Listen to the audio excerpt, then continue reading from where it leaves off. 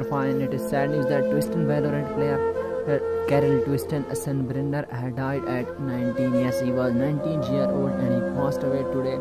Twisten Valorant death.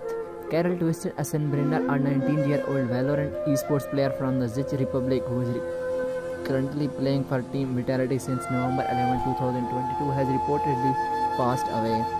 Karel Twisten Ašbrener was announced dead today, Wednesday, the 7th of June 2023. He showcased exceptional foresight as a player and successfully guided the team to an impressive 5th position in the fiercely contested league. Please subscribe my YouTube channel to know complete details about Twisten Valorant player Karel Twisten Ašbrener and stay connected with us. Thank you.